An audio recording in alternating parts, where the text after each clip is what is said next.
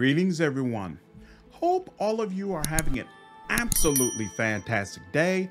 We're back again with more Pathfinder, Wrath of the Righteous. This time, I want to walk through all the different subclasses that I love from each of the different classes in the game.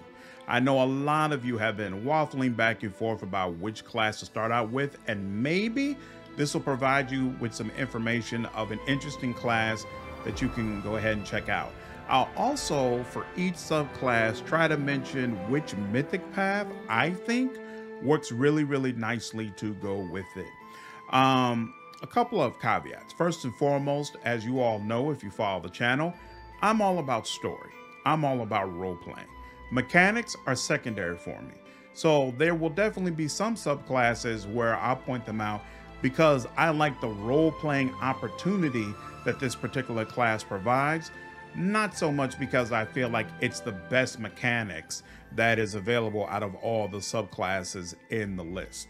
So I'm sure there'll be people down in the comments letting me know that I've overrated a particular class or I've underrated a really amazing class, and laying out how the mechanics can help you to create the best character possible.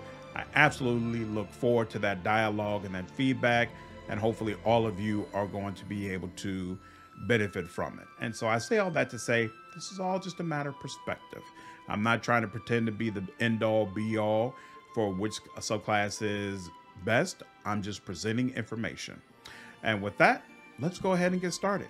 So first up is Alchemist. I absolutely love Alchemist, and my favorite subclass in Alchemist is Grenadier. I love bombs, and I love going all in on throwing bombs. It was fantastic in Kingmaker, and is just as great in this game. In fact, the Trickster run that I'm doing right now uses the Grenadier Alchemist, and it's bringing all the old wonderful memories back. Claim to fame here is that you get precise bomb. When the Alchemist throws a bomb, it doesn't affect allies.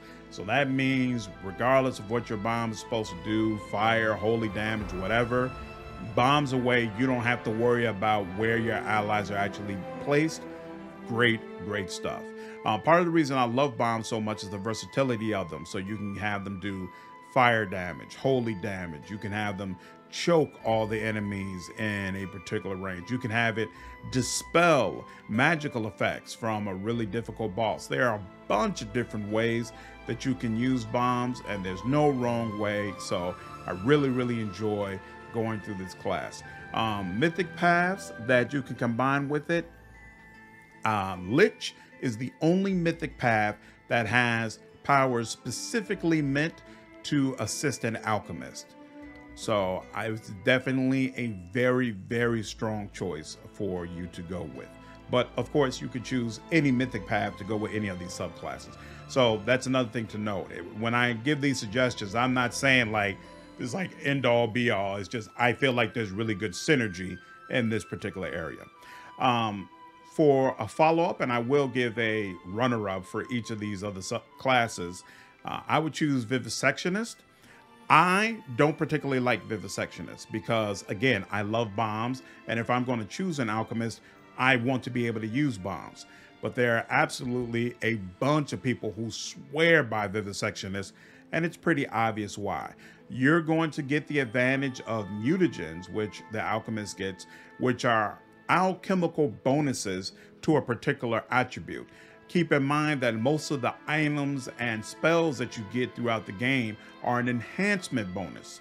So this will stack with the bonus that the Vivisectionist gets, and then you get a ton of sneak attack damage as you level up, along with medical discoveries, which is going to add different components and things that you can do as an alchemist. You can create an incredible melee fighter putting all of this together.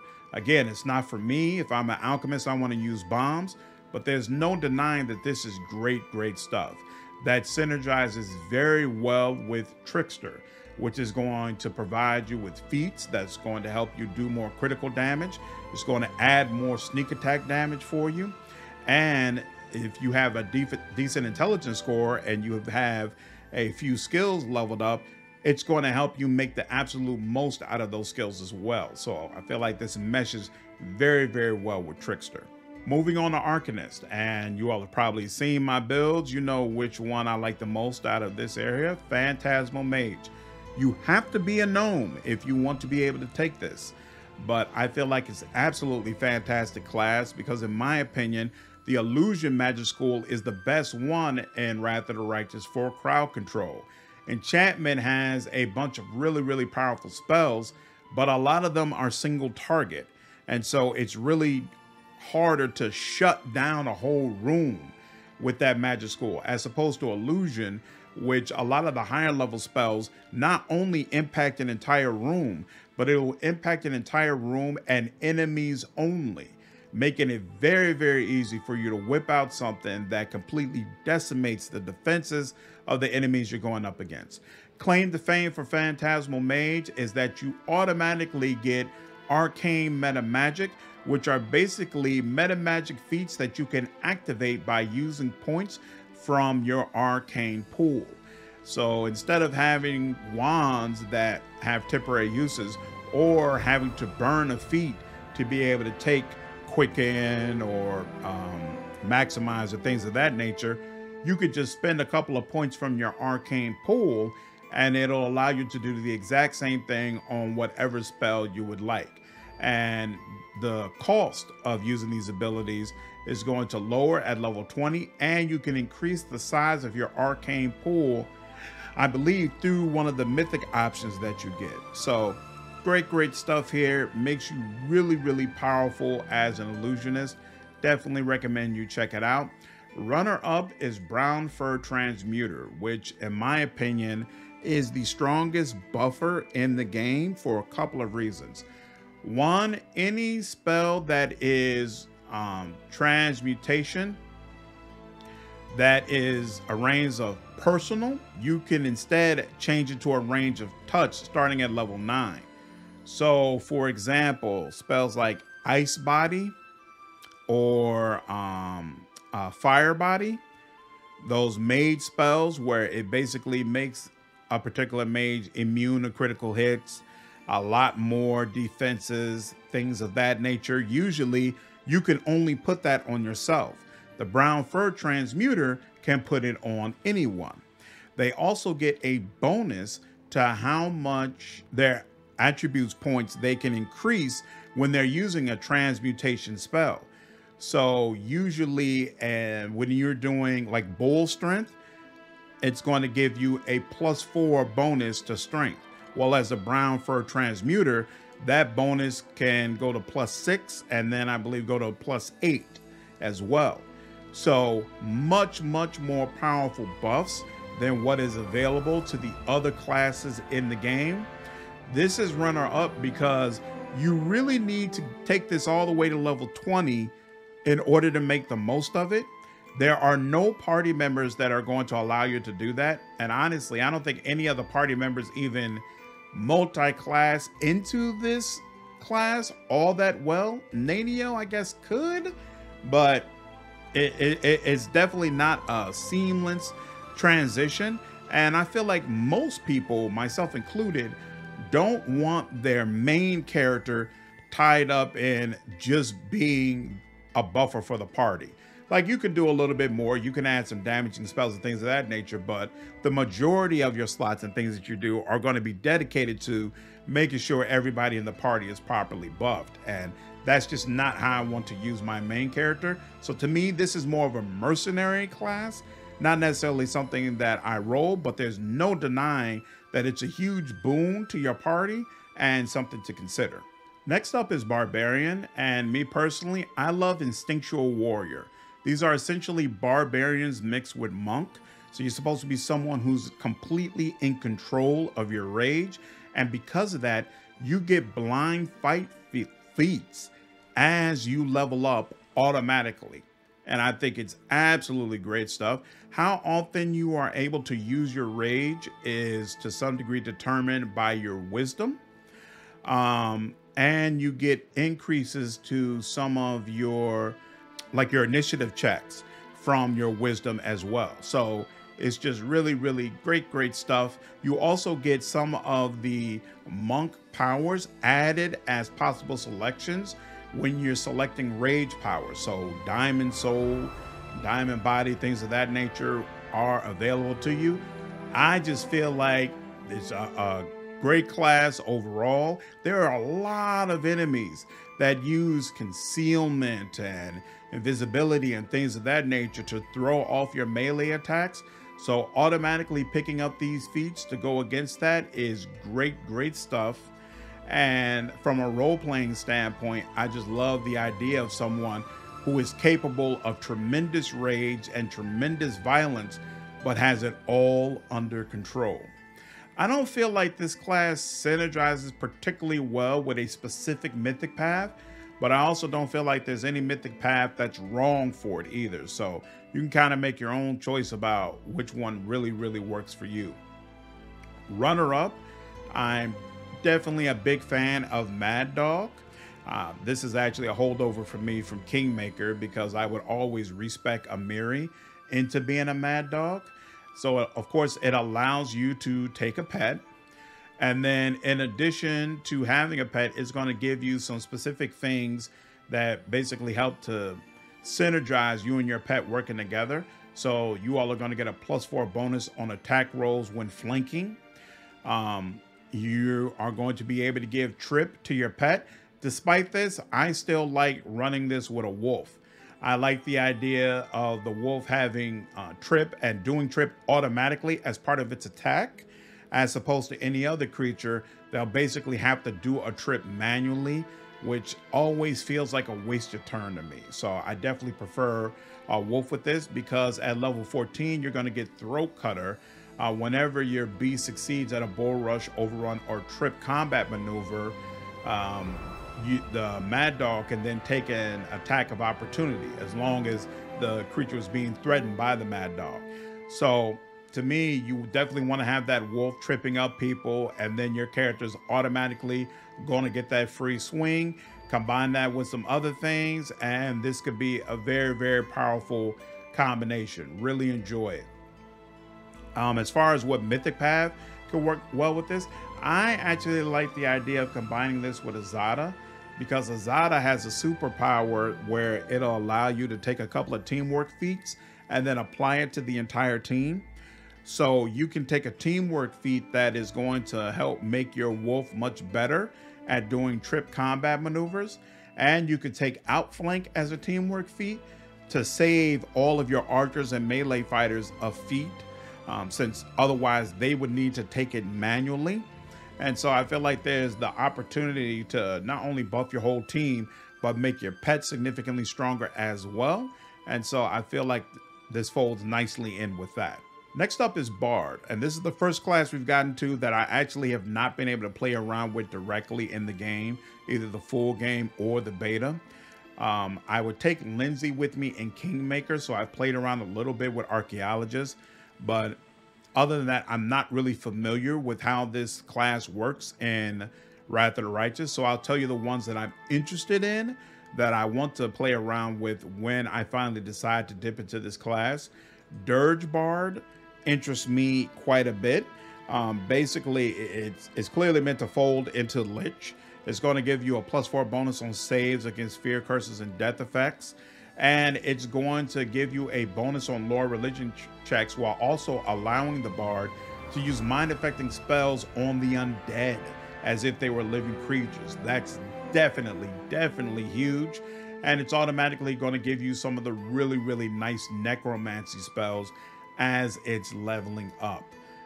It will also give you a bonus on intimidate checks equal to half your level, which is huge if you want to play the type of character that is able to shake enemies and automatically make them frightened. Usually you want that to be a character who depends upon strength, because then there's a feat you can take where your strength modifier will increase your ability to intimidate enemies with persuasion. But this kind of allows you to make up for that, even though the Dirge Bard might be someone that you're using at a distance with a dexterity-based weapon. So really a lot of flexibility here. Looks like it folds in very nicely with a lich, and something that I'm definitely looking forward to checking out. Runner up for what I would like to check out is actually Thundercaller, because I hear constantly and over again, every time I bring up using chain lightning or anything of that sort, there's always this wave of comments that lightning is useless, demons are all immune to it, yada yada. So I'm really interested in taking a build that will of course take the ascendant element ability and showing someone who is just lighting up enemies left and right with lightning based powers and having a ball. And I feel like Thundercaller would really help me to be able to do that. Essentially, you're going to get Storm Call, which is going to summon bolts of lightning that will do random damage to an enemy for the amount of time that you have the call. And if you just so happen to be outside during a time when it's stormy, it's going to increase the damage of that call as well, and get another boost to the damage for it at 14th level as well. You're also going to get Thunder Call, which is going to do sonic damage to everyone within a 10-foot range, and that's going to increase over time as well. Just some really cool stuff here that isn't available to a lot of the other classes, and I think it'd be interesting to kind of be able to play around with it. I like, again, the idea of meshing this with Azada, because you are still going to get some songs here and things that you can use in that manner. And I know that you get a bunch of different songs that you use as an Azada playthrough. So to me, it just meshes together nicely and fits right in with what you're already going to be doing as a bard. Next up is Blood Rager, and me personally, I love Steel Blood the most. To me, Steel Blood is the ultimate put on the heaviest armor you can get, pick up the heaviest sword you can carry, run into the midst of the battle, and go to town. So obviously it's going to allow you to use heavy armor as a Blood Rager, but it also allows you to cast spells in heavy armor without incurring an arcane spell failure chance. So very nice. And it's also going to increase the speed that you're able to move while you're in heavy armor. It reduces the armor check penalty and increases the maximum dexterity bonus you can get within your armor. So everything revolves around ensuring that you are able to do most of the things you would usually expect to be able to do while still wearing heavy armor. You do get spells up to level 4, but again, because it's only going to level 4, most of that is just going to be self buffs and trying to give yourself some protection. But really, this is about put on some armor, pick up a heavy weapon, put yourself right into the fray, and go to town. And I absolutely love it. I think this works out very nicely. Runner up for me is, Steel Blood, I feel like folds in nicely with Demon, because Demon can't combine its spell book with anybody anyway. It doesn't matter that your spell progression is very slow, and Demon to me melds well with classes where you like being right in the middle of the fray, hacking at people all around you. Demon is going to give you some things that allow you to teleport or charge and increase the efficacy of your melee attacks. So I think this all works great. Next up is Reform Fiend, and I'll be honest with you, it's not about the mechanics. The mechanics are just okay. Of course, you get a bloodline, you get a +1 to attack and damage against evil creatures, and this bonus does increase every 5 levels. So it's going to be what, +4 by the end of your level ups. And at level 11, all of your melee attacks become good aligned. You also get some damage reduction against everything except evil creatures. It's okay, but just the concept of it, that because you have to be a tiefling in order to be able to play this, And it's all about you used to be an evil creature, an evil person, and now you're trying to be on the path of good. And to me, that's the exact same path that Arushale is on. So for me, taking this class, taking Arushale on my team, and then taking Desna as my deity creates two people who are essentially on the exact same path of figuring out how do I turn away from the path of evil that I used to be on. And I think there's awesome role-playing ability in doing that. And so because of that, it's my runner-up and definitely a class that I love and I really enjoyed making a build for. Next up is Chevalier.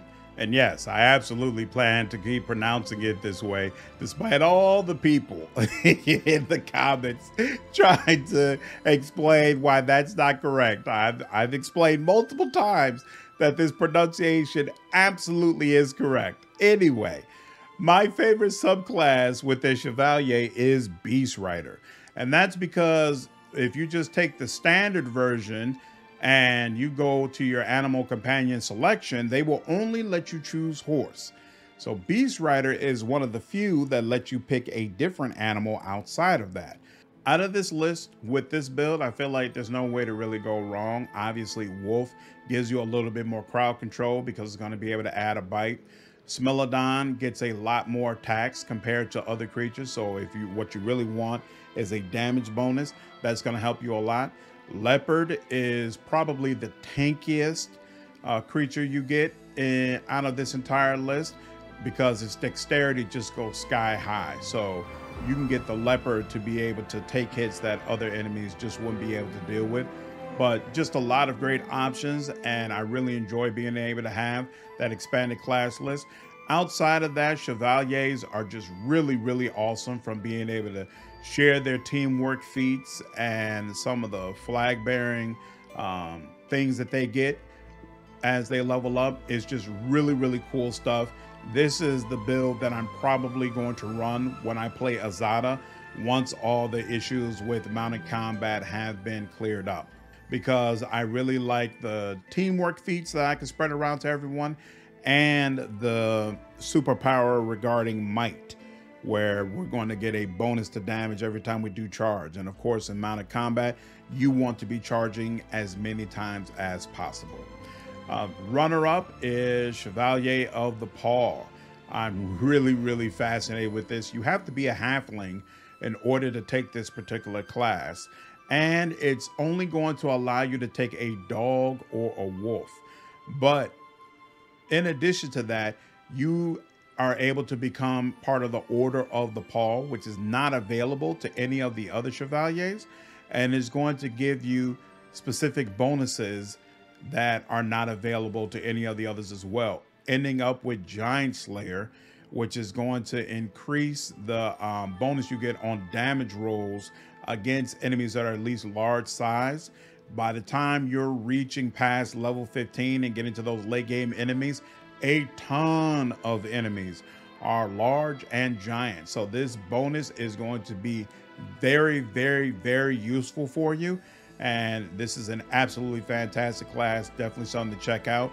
Again, Azada fits in very, very nicely with this. Next up is Cleric. Out of all the subclasses, I definitely love Ecclesiarchers the most. First and foremost, it's one of the few subclasses under Cleric that allow you to still choose 2 domains. Angel Fire Apostle will allow you to do this as well. However, Angel Fire also gets 1 less spell slot per level. So Ecclesiarch under Cleric is really the ultimate spell casting Cleric class. It's going to give you a bonded holy symbol, which is going to allow you once per day to restore any spell that you had previously prepared. You are going to lose the Cleric proficiency, so you're not going to be able to wear armor. You're not going to be great at melee combat, but that's okay because you're supposed to be going all in on spellcasting anyway.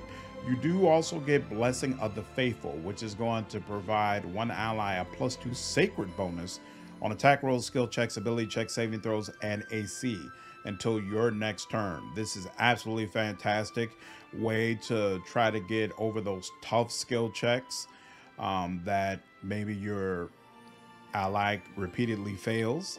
So definitely made a lot of use out of that. You also get domain mastery, which obviously I didn't use. Honestly, I didn't use very much, but basically you can choose your cleric domain and then designate one as your primary domain and the other as your secondary domain. You can then use your non-domain spell slots to prepare spells from your primary domain's spell list. And then each day when you prepare spells, you can select a different domain granted by your deity to gain access to that domain spell list instead of the secondary domain spell list. So it basically allows you a lot more flexibility and variety in what kind of spells that you have access to. Honestly, again, I never used this because I specifically chose animal and community because it had access to everything that I was going to need. But something to keep in mind in case you were considering using this class, obviously, if you're going to do this, Angel is going to fold right into it, no problem. The spell books combined as well. You could create an extremely powerful character with this combination, and this is actually what I ran if you see the Angel videos where I'm going up against Deskari, and I was very happy with how that turned out. Runner-up for me is probably Crusader. This is more so of a role-playing choice, but you are supposed to be a Crusader and leading the Crusade movement. So to me, choosing Crusader and then choosing Iomedae as your deity, it basically should be the canon choice in the game. I'll be honest, from a mechanic standpoint, it's not nearly going to give you what going in Ecclesiastic Theurge is going to provide, but it's going to give you a much more melee-oriented version of the Cleric. So I actually would love the opportunity to go sword and board with this character. Stand right up front. Of course, the long sword is Iomedae's official weapon, and you get some great versions of that weapon in the game. So to basically depend upon having this fantastic shield and then a sword blessed by Iomedae herself and go through the entire game, I would love that. And then you get Crusader bonus feats that are basically going to help make you even more proficient in melee combat as you're moving forward. So really nice stuff. Again, it's not going to give you as much spellcasting flexibility as some of the other ones, but it does go up to level 9. So you can make a decision for yourself what you like from that, but that's my runner-up class, subclass.